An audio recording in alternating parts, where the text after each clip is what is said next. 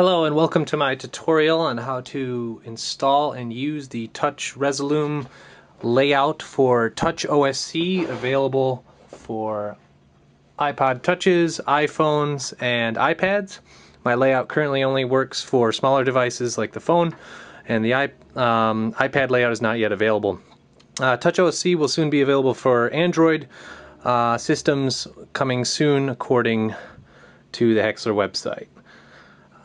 First thing you need to do is go to my website here, martinthobern.com, and find my Touch Resolume 1.0 layout page.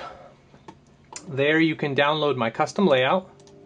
You also need to have Resolume 3 installed, the TouchOSC app for your phone, and also the TouchOSC editor. Resolume 3 is a great real-time video mixing program that you can download a demo for. So this should work with the demo. 3.31 is the latest version as of the date of this tutorial. TouchOSC is at version 1.62, and you can download that at the iTunes App Store. It's only $5, probably one of the best audiovisual apps ever created. And then from the Hexler website, .net website, you can download the TouchOSC editor, which I use to create this layout. And you will also need it to install the layout to your phone. You want to launch TouchOSC. I'm already connected to the same wireless network. Click Layout here, and we're going to go to this Add button.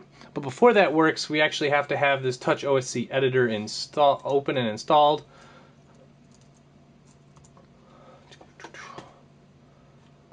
And you want to open my custom layout. Here it comes in a folder. I even provided install instructions for you, but this video should suffice. When you open this layout in the TouchOSC editor, you can actually sync it to your phone or iPod. I hit the sync button.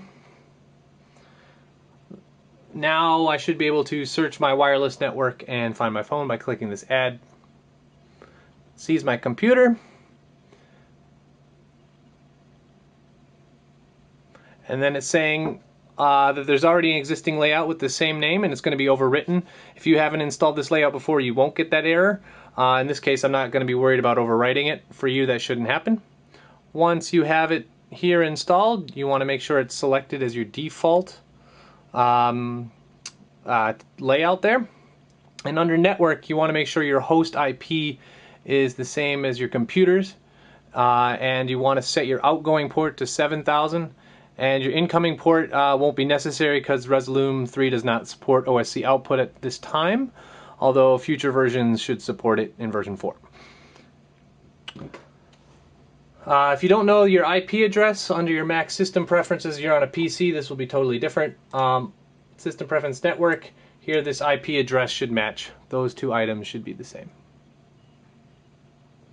So, the most important thing you want to do after you have TouchOSC installed on your phone, you want to set up Resolume 3 Avenue to work with Open Sound Control.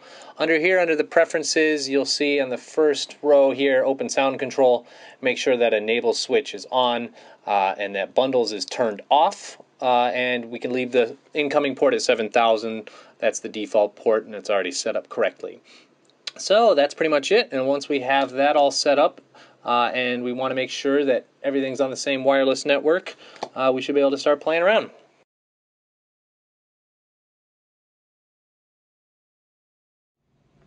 Okay, so once you have Touch Resolume installed on your iPhone or iPod Touch and you've got it linked up with Resolume 3 Avenue, you can start mixing pretty much right on the fly. I've got 5 pages here to help you control lots of key functions within the program.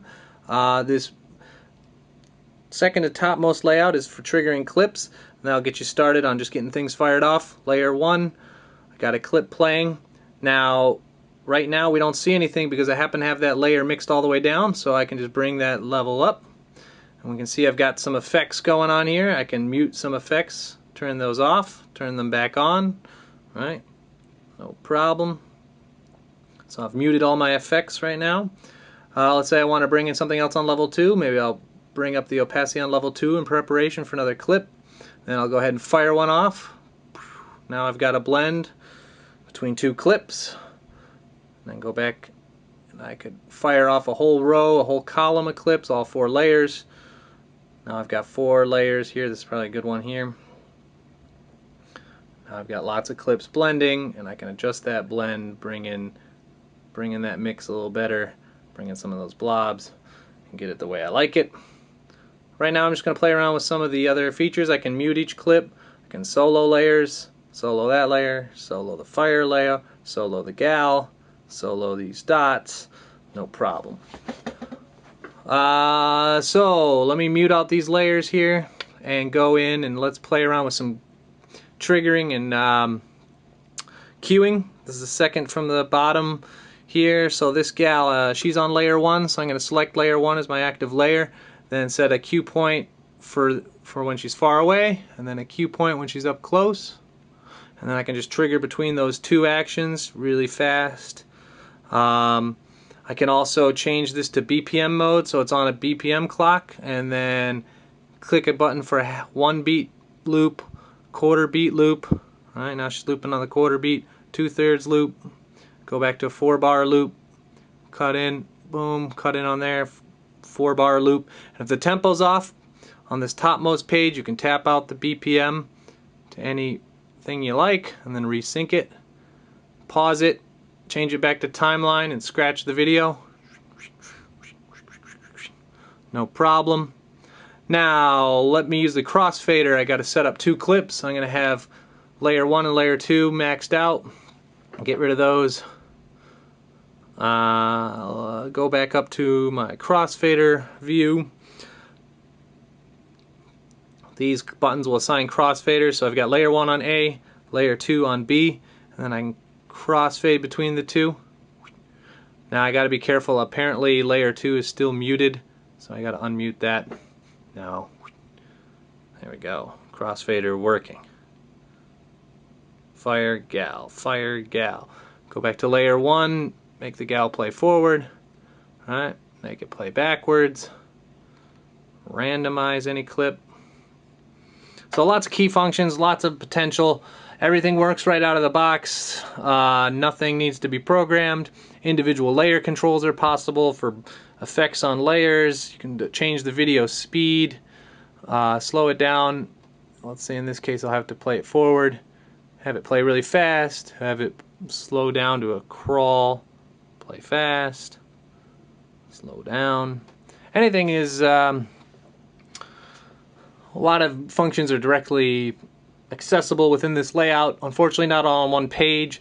This layout was designed to work as a addition to a more comprehensive MIDI controller, or it's a way you can leave your VJ station and control from the audience, or any other sort of functions you can think of. Eventually this will probably be ported to an iPad layout where all these controls will be on one nice page, so you don't have to flip through. But considering this is pocket remote controlling from your phone, or in my case, very thin iPod Touch, it's pretty damn cool. So make modifications to it, change the layout, send me what you're working on. I'd love to see it. I could post it on the page. Thanks for watching.